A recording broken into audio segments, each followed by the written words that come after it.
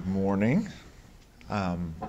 As I start, let me just say that if this is new to you, Medicaid and CHIP are new to you, this is what I tell all staffers who are getting into Medicaid for the first time. Medicaid isn't rocket science. It's harder. So you might have to go through this numerous times. I have been in your spot and thinking this is way too much. I just need to move back to Missouri. But let me tell you, it will be okay. You will figure this out. I'm waiting for the magic of my slides to pop up. Am I just going to go advance and it'll do it? Oh, okay, there we go. So what I want to do is give you a brief background on MacPac, where I work. And then we'll talk big picture about Medicaid and CHIP. Then we'll get down into the details about how they work, about the statutory authorities, since you're working for Congress and across the street is where they make those laws, and talk about the different federal state roles. Then we'll talk about who is covered in terms of eligibility, what is covered in terms of the benefits and the cost sharing, and then how much is paid for the payment and financing, and then we'll briefly hit on some selected policy issues.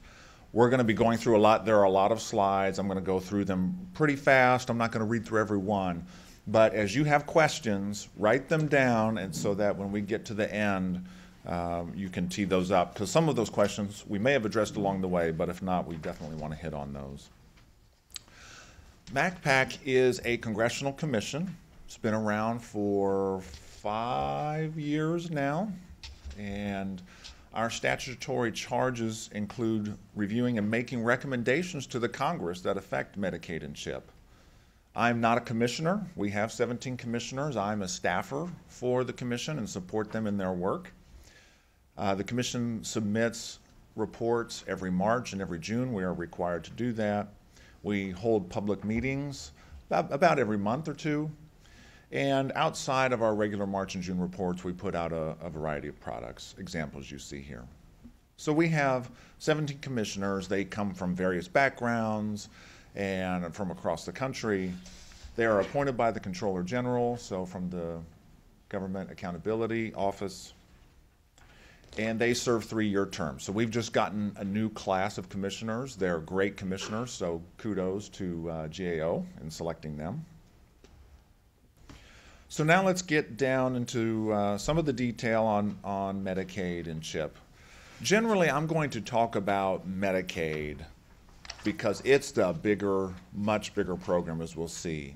And then I'll tell you how CHIP differs or some different factoids about CHIP. And we can talk more as much as you want about CHIP when we get into the Q&A, but I hope that this way we'll kind of set up how they differ. But the thing to keep in mind about Medicaid is it covers people who may not be eligible for health insurance. Even among low-income people who are working full-time, they are much less likely to work for employers that offer health insurance. So they may not have access, even when they're working full-time, to health insurance. And Medicaid is there for them. And they may not be able to afford it when it is offered. So that is one of the roles that Medicaid plays. In addition, Medicaid covers benefits that other insurance does not typically cover. Long-term care, for example. Now, Medicare covers nursing home for some period of time after a hospitalization, for example, but Medicaid covers it for as long as a person lives. So when you have a family member who is on a public program who's in a nursing home, chances are that person is on Medicaid. It also covers transportation. Your employer-sponsored coverage is not going to pay somebody to take you to your doctor's appointment. That is something unique to Medicaid. And it serves as a major source of financing for certain providers. We think of that usually in terms of hospitals that serve disproportionately low-income individuals. Now, in terms of the people, Medicaid and CHIP cover about 1/4 of the U.S. population and about half of all children. So we're talking about 72 million in Medicaid and 8 million kids in CHIP. So there's the first time you really see how much bigger Medicaid is compared to CHIP.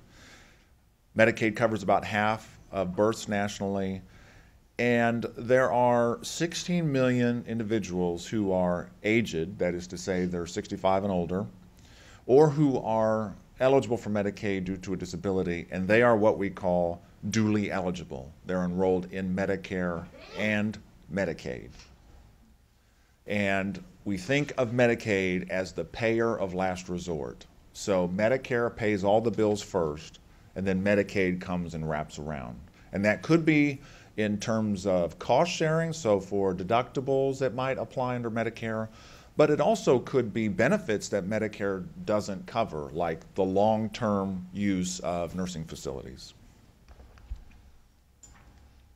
In terms of spending, Medicaid spends about $500 billion a year. $300 billion of that is federal, $200 billion state. So it makes up 7.7% of federal outlays. And this next bullet I want to take some time to walk through this, because you'll often hear states say, oh my gosh, a quarter of our budget goes to Medicaid. But that includes the dollars that the state is getting from the federal government and then paying out. So one could contend that a more accurate number, if you're trying to look at what the state itself is actually paying for Medicaid, it is that 14.8% on average, looking at the state-funded part of the state budget. And other factoids that you see here for Medicaid. And here again, you see that CHIP is much smaller than Medicaid with $13 billion in spending, 70% of that being federal. So CHIP, we'll talk about this more in a minute, but CHIP pays a higher matching rate from the federal government. We look at projections, and CBO projects that enrollment in Medicaid is going to grow to more than 90 million by 2018. That Medicaid's share of national health expenditures is going to grow to nearly 18% over the next decade, and that states are projecting Medicaid spending of $600 billion over the next couple years. So now we're going to start getting down more into the weeds about how these programs work. Medicaid is an entitlement for eligible individuals. That means if you meet the criteria, the state must enroll you. In addition, the federal government is obligated to pay money to the state in those matching funds. It's open-ended. CHIP is different in that it is not an entitlement to individuals. So states have the flexibility to cap enrollment, to say you have to be uninsured for 90 days before we enroll you. So that's where separate CHIP programs can be different. In addition, the federal funding is capped, and it's only appropriated right now through fiscal year 2015. So the CHIP program under current law is going to start running out of money. We'll talk more about that in a minute. You have to think about statute, regulations, and then guidance. The statute is the law, what your bosses are working on across the street. That trumps everything. For Medicaid, it's in Title 19 of the Social Security Act. CHIP is Title 21. Then to implement those laws, there are regulations that the federal government puts out, and you see where you can access those. They're available online. And then below regulations, sub-regulatory guidance, which comes in the forms of letters to state Medicaid directors, and then when they want to send letters to the CHIP directors too, those are called letters to state health officials, and other information. The state plan is, a Medicaid state plan is a contract between the federal government and the state. And it's several hundred pages, filled with templated pages that the state has filled out and the federal government has approved. That is the contract that binds the federal and state governments to each other in their Medicaid and their CHIP programs. However, states can do things that are outside of that template. They want to do something different that doesn't quite fit, and those are what we call waivers. There are Section 1115 waivers. Some of the states that have done the expansion to the new adult group in Medicaid have used waivers to do new things or different things, different approaches. And then there are other waivers that actually exist within the Medicaid statute, and that's why they're Section 19, because it's in Title 19. So Section 1915B are managed care waivers. And Congress has created multiple ways for states to implement managed care. This waiver is one approach. There are many approaches, so as you get into the weeds, it becomes really hard to untangle what's going on. But this is just to show that there is flexibility that Congress has provided to the states in terms of waivers. 1915C is another example of a waiver for home and community-based services. So individuals who would be eligible for long-term services and supports, maybe in a nursing home, the state can say, wait, we think you can get better treatment and maybe even save us money if we can have you receive services in the home. So that's what those are about, HCBS. So as part of this contract, states actually run the Medicaid and CHIP programs on a day-to-day basis. That is what distinguishes it from Medicare, which is a large, a federal program. Medicaid and CHIP are really run by the states. That means the favorite saying we like to have is it varies by state when you're looking at Medicaid and CHIP programs. It is overseen at the federal level by CMS, and CMS approves or disapproves state plans, state plan amendments, which are called SPAs. And those are, if the state wants to change something in that contract, they fill out a SPA, they get that page in the state plan, they send it in, and CMS says, yeah, this looks good or not. So that's what the SPAs are, but also waiver applications and renewals and claims for federal reimbursement to get the money. So now let's talk about how Medicaid and CHIP work in terms of eligibility. Medicaid is a means-tested program, so you have to meet financial criteria. But in addition, there are other criteria, such as having a satisfactory immigration status or documentation of your citizenship. It had been the case when Medicaid was first started that you didn't just go to apply for Medicaid. In fact, you applied for some other means-tested program like welfare, and that automatically got you Medicaid eligibility and enrollment. Over the years, Congress has said, we want to delink that, and we want to allow people to be eligible just based on their income, regardless if they're eligible for some other program. When Medicaid was first enacted, there were only 5 groups that could be eligible: aged, blind, disabled, kids, and the parents of those kids. But over time, Congress has added new groups. They added pregnant women. They added people who were infected with TB, until in the ACA kind of added the last final group. So now anybody who meets the income and the citizenship, satisfactory immigration status, anybody could be eligible. So that's what the last bullet is. Adults without dependent children were added as an eligible population by the ACA. Again, only citizens or qualified non-citizens can receive full Medicaid benefits. There are groups, however, who can receive limited benefits. Hospitals can receive payments for non-qualified aliens who meet all the other eligibility criteria that exist in Medicaid except for their immigration status. So that ensures that as hospitals treat these individuals, they will get some payment for them. Also, assistance with Medicare costs, as we kind of alluded to, with the help with cost sharing for those who are subject to deductibles and co-payments in Medicare. And family planning and related services. So states can say, look, we're only going to higher up the income scale, we're going to allow individuals to access family planning services. In addition, those who want or are seeking long-term services and supports may have to meet additional requirements. So demonstrating that they have limitations in their ability to feed themselves, bathe, etc. So this kind of gets at the point that Judy mentioned.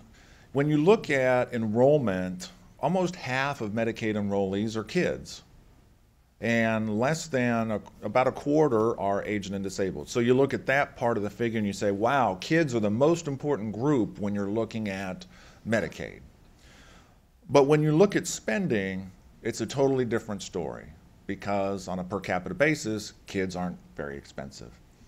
But the disabled now make up almost half of the spending. So the folks who focus on the money side say, oh, the disabled, those are the people we really need to focus on. So let's talk about the aged and disabled.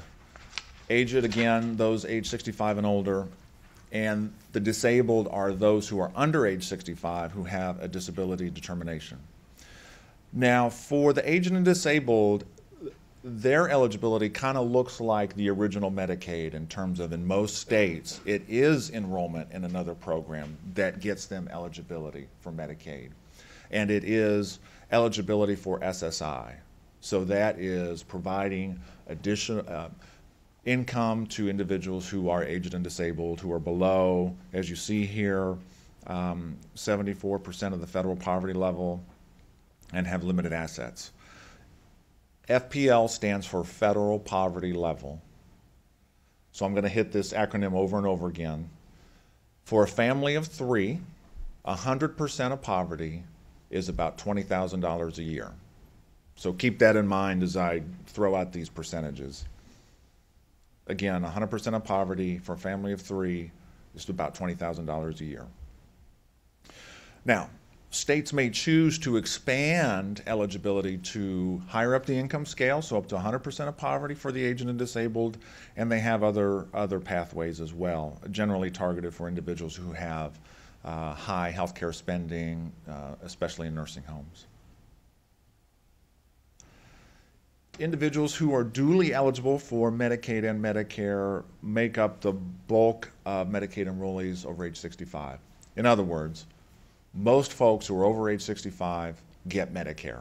So those who are over age 65 and get both Medicare and Medicaid, chances are those who are over age 65 are getting both. And you can see some other factoids there about those who are duly eligible. Now, talking about the non-disabled adults and the children. So non-disabled adults, we're talking about age 19 to 64. Parents are eligible, and it's under Section 1931 is that pathway, and that's going to matter. You think, why does that matter in 1931? But I'll show you in a bit, because parents are required up to a certain FPL level. States are required to enroll them before the ACA ever came along. And on average, that level varies by state, but it's at about 40% of poverty, I want to say. So we'll talk a little bit more about that. Pregnant women and the new adult group, which covers up to 133% of poverty. The ACA said you have to cover these individuals up to 133% of poverty. And of course, the Supreme Court came and said, no, you have the choice. It's voluntary as to whether you do that. And I think we're up to 27, 28 states, including the district, that do that now. For children, Medicaid must cover up to 138% of the federal poverty level. And the ACA had a provision that said, okay, states, you can go higher up the income scale, and generally states can roll that back, they can extend farther, et cetera. But what the ACA said was it required a maintenance of effort, saying if you're at 200% of poverty, you cannot roll that back for kids, at least until 2019, for Medicaid and CHIP. And we'll talk more about that in a minute. So some of the selected ACA Medicaid changes. A big one was modified adjusted gross income, or MAGI. So it's not the three wise men, but that is the acronym. That's how people pronounce it. What happened was, prior to the ACA, when you came in to apply for Medicaid as a child, as a parent, as a pregnant woman, states had all kinds of different ways that they counted income. Whether child support was counted, whether this was counted, whether that was counted. And then states varied all over the place because they would have disregards. So some states would say, if you're a parent and you're working, we're going to disregard half of your earnings. So that has a big impact. So states could, two states could say we're both at 50% of poverty, but in reality, those eligibility levels differed substantially. So the ACA said, let's do away with that, not for the aged and disabled, but for the parents, for the kids, for this new adult group. We're going to come up with a national standard. So whatever your eligibility level was, we're going to convert it to some new FPL that reflects this new way we're counting income. The new adult group, that is required of states, except it's not required, up to 138% of poverty. And there were some other issues that were in the ACA as well. Okay, so how does CHIP differ from Medicaid in terms of eligibility? CHIP came along in 1997. States in their Medicaid programs already had flexibility to extend really as high up the income scale as they wanted. So there was some variation, up to 133% of poverty in some states, up to 200% of poverty, up to higher. CHIP came along and said, look, there are a lot of uninsured kids who are just above the Medicaid eligibility level. They're in working families. They can't afford those premiums if they're offered employer-sponsored coverage. So we need to do something.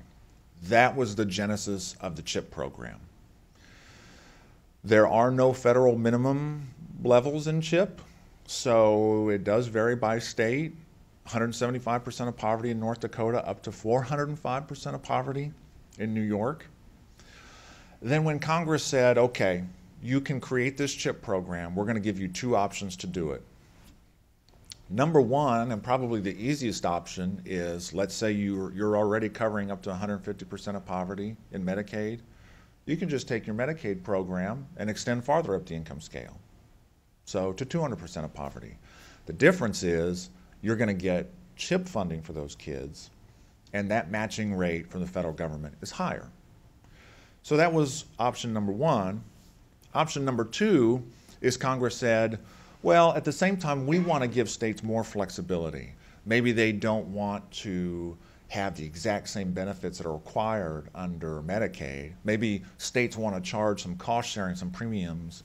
And so we want to give states the flexibility to do that so they can create a CHIP program separate from Medicaid. And in that case, those children are also funded by CHIP, but it's a separate program. It looks different. And states can actually have both types of programs, and in fact, most states do. So under CHIP, they have both a Medicaid expansion CHIP program and a separate CHIP program. So let me show you what this looks like. West Virginia as an example. Now, first of all, let's think about what has changed because of 2014. What has changed, first of all, is what's in the yellow.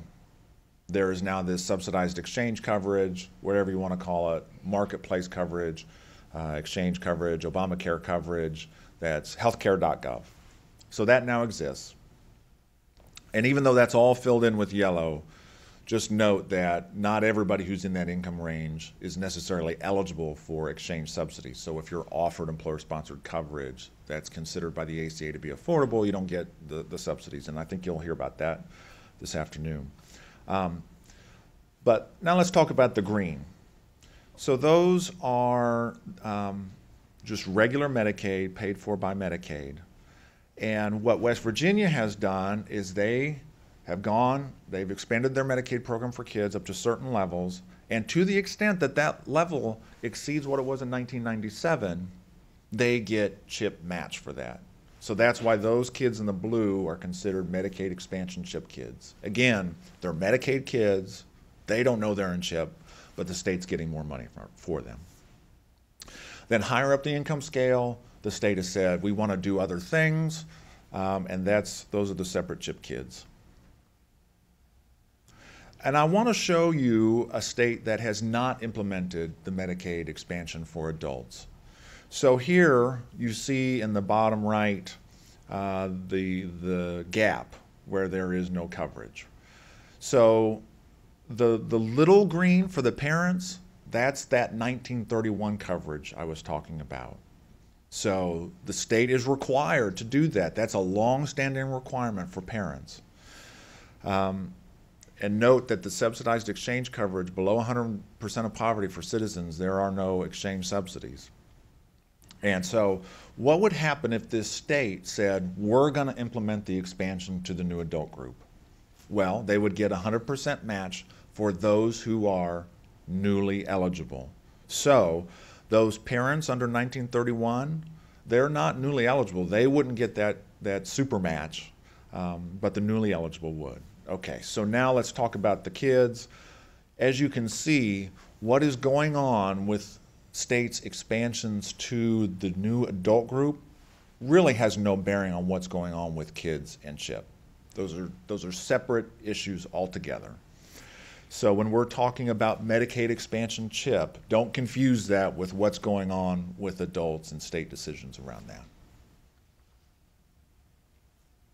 Okay, benefits and cost sharing in Medicaid and CHIP. And when I say benefits, I don't mean, oh, benefits is in, this is a good program for these reasons.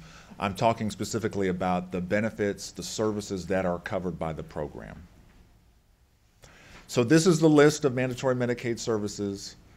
Every program that has a Medicaid program must cover inpatient hospital, outpatient hospital, physician services, and this fourth one I want to focus on, EPSDT. If you've never heard that before, say it several times and get used to having that just roll off your tongue, because this is critically important to advocates of children's health. What it essentially says is, besides these mandatory benefits, let's go to the next slide and look at optional benefits. There are many benefits that are optional to states that they can choose not to cover. When you're looking at adults, eyeglasses, dental services don't have to be covered. In many states, they're not. A whole list here. But what EPSDT says is state, for children who are under age 21, if they go get screened, and in that screening the doc says, or whoever the provider is, says, this child needs this service. Even if you as a state have not opted to cover that service for adults, you must provide that service to children. So EPSDT is a big deal in terms of the mandatory benefits for kids. In addition, there are some what I like to call statutory principles around Medicaid benefits. One is amount, duration, and scope. If you're going to get into Medicaid, get used to saying that real fast too, amount, duration, and scope. And what that is the statute doesn't say exactly how many days of hospitalization you have to offer. All it says is it has to be reasonable in amount, duration, and scope to achieve its purpose. So, states have in the past said, okay, we have to cover inpatient hospital, and we're going to cover 10 days a year. Beneficiaries sued over that, and the court said, you have flexibility, state, that's true, but 10 days a year is not reasonable in amount, duration, and scope. Therefore, you must offer, and I forget what the number was, I want to say it was 20 days, but this is where state flexibility and federal parameters come in, because versus Medicare, which has a lot of formulaic, very specific rules, Medicaid often just has kind of principles like this. Other principles are comparability, that you get the same benefits for all enrollees in the program, statewide-ness, across the state, everybody gets the same thing, freedom of choice. If a doctor or other healthcare provider is participating in Medicaid, you can choose that provider. Now, waivers exist to waive all these things. That is the purpose, one of the primary purposes of waivers. So you think about that in terms of HCBS, right? Those home and community-based services we were talking about. The state doesn't want to give everybody in the state services in their home. They want to be able to cap those services to limit the number of people who get those. And so to do that, they have to get a waiver of comparability. We're not going to give this service to everybody who's enrolled in Medicaid. Now let's look at cost sharing. Individuals who are in Medicaid can be charged cost sharing. but there are first exemptions of a bunch of people are exempted, populations, children, pregnant women, you see the list there. In addition, there are services for which individuals cannot be charged cost sharing, emergency services, you see the list there. Okay, so if you're not in one of those groups, and we're not talking about one of those services, what is the cost sharing that can apply? The overall rule is, first of all, the cost sharing cannot exceed 5% of your income. But then below that, there are more strictures. First is, if you're below 150% of poverty, basically you can't be charged more than what is called nominal cost sharing. And you can see the amounts there. But above 150% of poverty, there's more flexibility, but always subject to that 5% of income cap. So let's talk again about how CHIP differs from Medicaid, this time with respect to benefits and cost sharing. If we're talking about Medicaid expansion CHIP programs, there's no difference, right? These are kids who are enrolled in Medicaid. They're just being paid for by CHIP.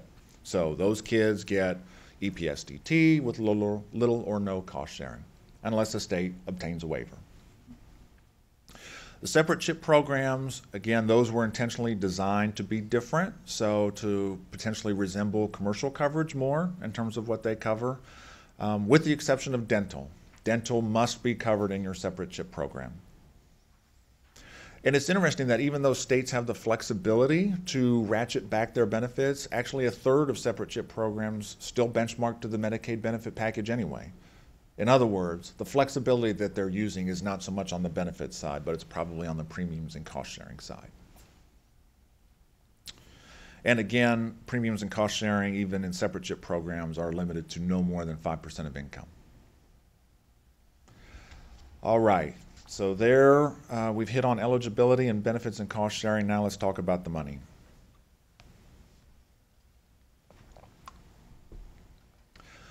The federal money that states get is based on the FMAP. That's the matching rate from the federal government. And we'll talk about that more in a bit, versus administrative expenses, which are generally 50% across the board for all states. And then states submit the bill, as it were, to the federal government, to CMS, and they say, here's my $100 bill. If my FMAP is 60%, you give me $60. The FMAP is based on a formula that gives a higher matching rate to states with a lower per capita income. And it varies from 50%, which is the statutory floor, up to 74%. Again, this is what the federal government pays for Medicaid services. And there are some variations. The CHIP matching rate, again, is higher, so it requires states to pay 30% less for services, so that's why it ranges from 65 to 82%. So this slide just shows you pictorially how the FMAPs vary. We've got about a dozen states who are at that minimum FMAP of 50%, and it goes up as high as 74% in Mississippi. And then there's a new FMAP. That's for that newly eligible group, as I mentioned. And here you see here, I'm just going to go over the first row. That population is eligible for 100% match. This was a new population as of 2014, 100% in 2015 and 16, and then it starts to scale down to 90% for 2020 and beyond.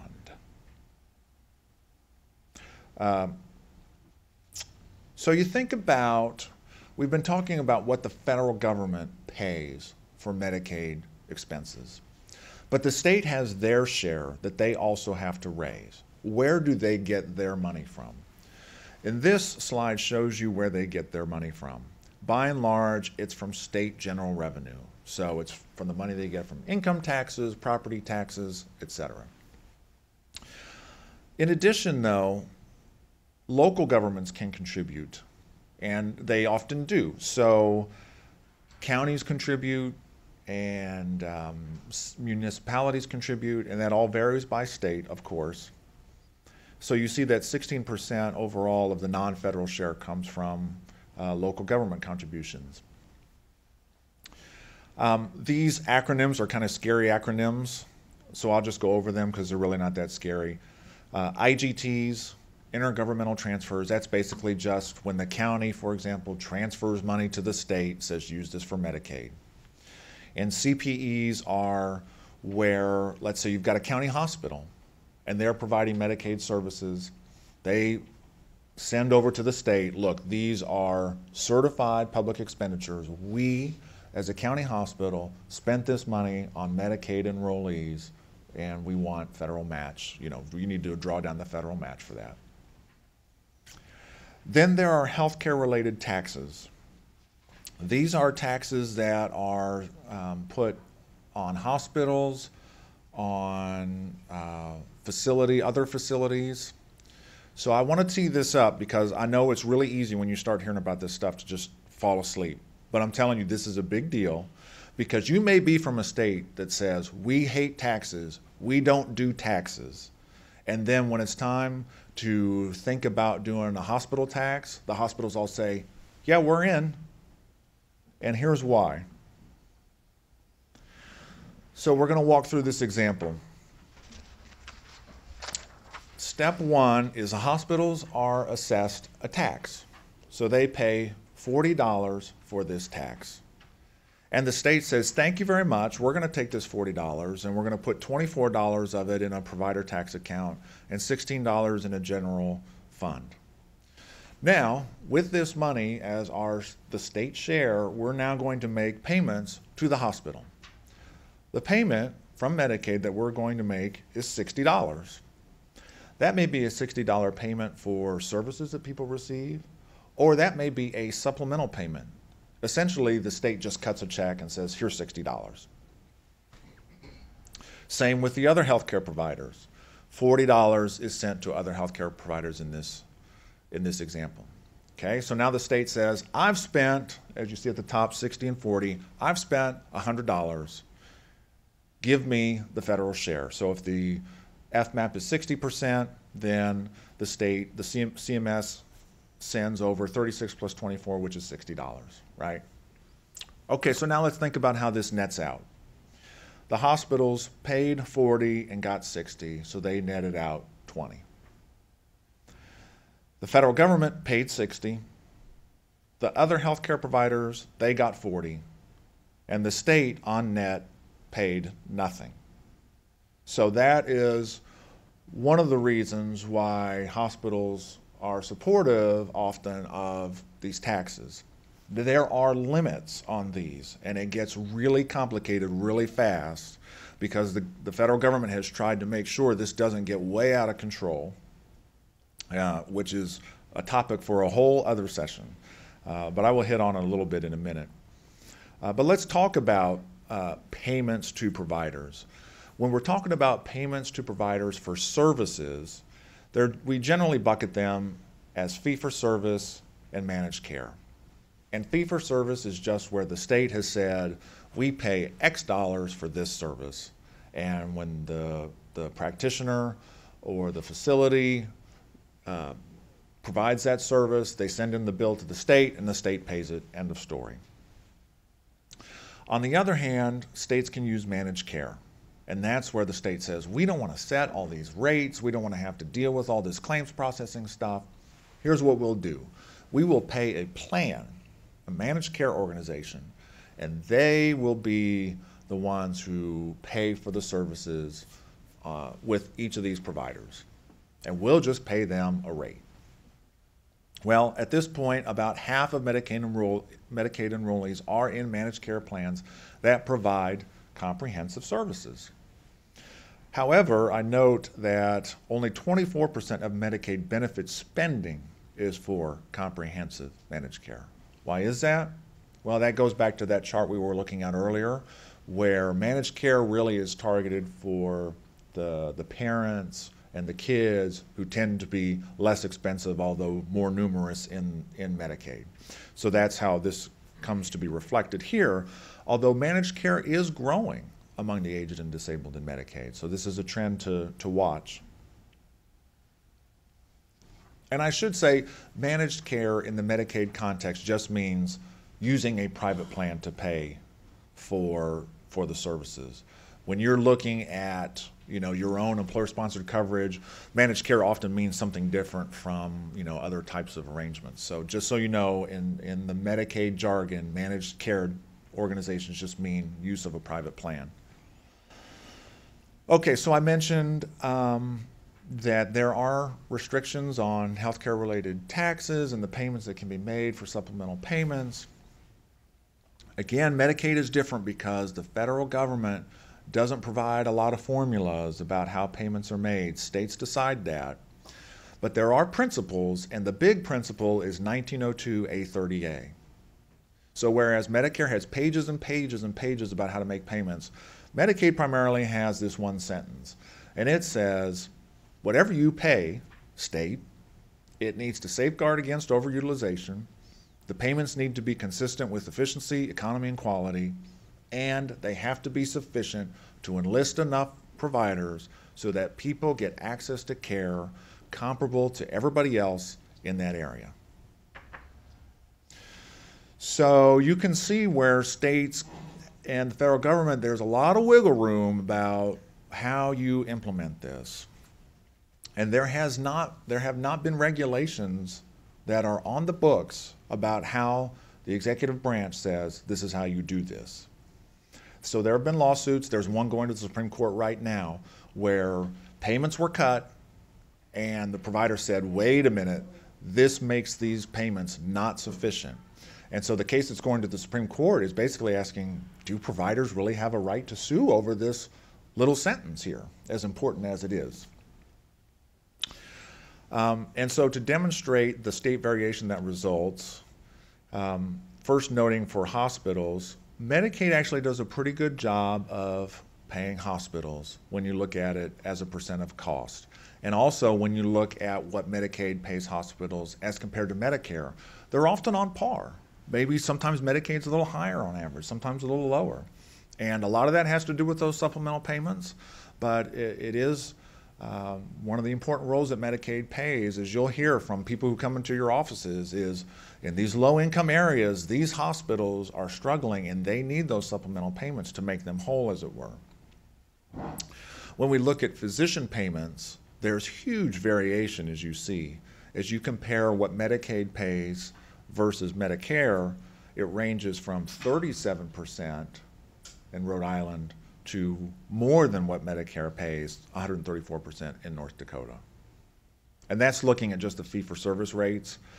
To the extent that a state says, forget it, we're out of this, you managed care plan, you pay the providers, a lot of times we believe that whatever the fee-for-service rate is pretty comparable to what the managed care plan's paying, but it's really hard to know that information. So supplemental payments we've talked about, they're made in addition to standard payment for services. They're not necessarily associated with specific services. They're often financed with provider taxes and IGTs. There are essentially two types of supplemental payments, DISH payments and UPL payments, and I'm not going to go into details on that here. But you can see these slides and get some more background on that because I want to start to get to the CHIP issues. So how does CHIP differ?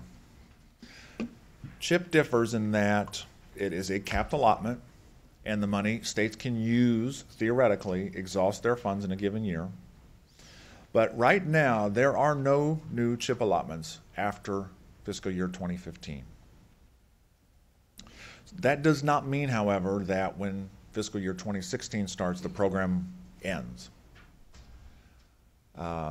And fiscal year 2016 starts October 1st, 2015, so October 1st this year. Because states have their allotments, their CHIP allotments, available to them for 2 years.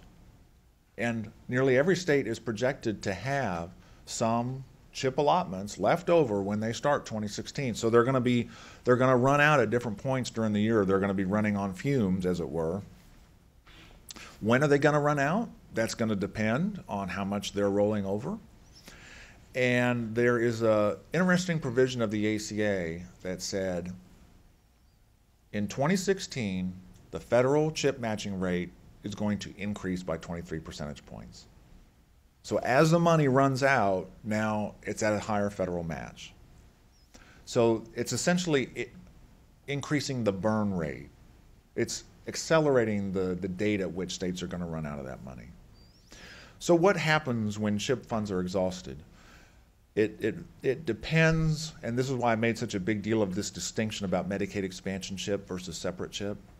It really is going to depend on the extent to which your state uses Medicaid expansion CHIP versus separate CHIP. If you're a Medicaid expansion CHIP, for those kids, you go from the CHIP matching rate to the Medicaid matching rate, but you still get federal money, and as a result, that maintenance of effort still continues. You cannot, for your Medicaid expansion CHIP kids, change your eligibility, at least until 2019. So that means for Medicaid expansion CHIP kids, the coverage continues, there's no increase in uninsurance, but the state is on the hook for more dollars. Then we look at separate CHIP kids, there the scenario is different. Once the CHIP money is gone, that's it. There is no more federal CHIP money. So that's nice, federal government, that you said we have to continue this through 2019. There's no federal money. We're out. We're done. We as a state have no further obligation. States can close down those separate CHIP programs. So if that happens, we're going to see different results, and that's going to, again, vary by state. So that's why we've put in this slide that shows you what percentage of a state's CHIP spending is for those Medicaid expansion CHIP kids. Essentially, if we look on the right-hand side, more than 90% of their CHIP spending is for Medicaid expansions. That means in Alaska, in Arizona, if CHIP money runs out, you're not going to see a huge jump in uninsured kids because that coverage has to continue. But the state is going to complain because they're being required to pay more for that coverage. On the other hand, if we look on the other side, in Kansas, Oregon, and Washington as examples, where less than 10% of their CHIP spending is for Medicaid expansion coverage. So separate CHIP programs. The money runs out, they can close down those programs, but what happens to those kids? And so as you see, most states are kind of in the middle where they've got some of their kids are Medicaid expansion CHIP kids. They're going to be on the hook, the state, for more dollars versus the separate CHIP kids. Where do they go? This next slide shows, based on projections that we have received from the Urban Institute, where do these kids go nationally? So among the 3.7 million separate CHIP kids who, if the money runs out, assume the state just closes down that program, where do these kids end up? All of these kids are eligible for something else. They are either eligible for employer-sponsored coverage or they are eligible for subsidized exchange coverage. However, 1.1 million are projected to end up uninsured. Why? Because the cost of that coverage, the premiums, are substantially higher than what they pay now under CHIP. Nevertheless, 1.2 million are projected to enroll in employer-sponsored coverage if separate CHIP coverage were to end, and 1.4 million would enroll in subsidized exchange coverage. And to give you a little more flavor about those kids who become uninsured, one of the estimates that we have is among those who become uninsured, 90% have a parent who works full-time. And this is indicative just of the CHIP population, right? These are kids who are above the regular Medicaid levels, so it stands to reason that these are going to be working families by and large. So the policy issues to think about on the CHIP side, since we're talking about that, should CHIP be extended? Our commission has said that CHIP should be extended, and we have recommended an extension for 2 years in the hopes that maybe CHIP wouldn't be necessary in the future and we could figure out how to make coverage more affordable. So we are continuing to analyze that, and we will see how that goes. What would be the experience of children now enrolled in CHIP if the program ended? So you've gotten some indication that some children will become uninsured.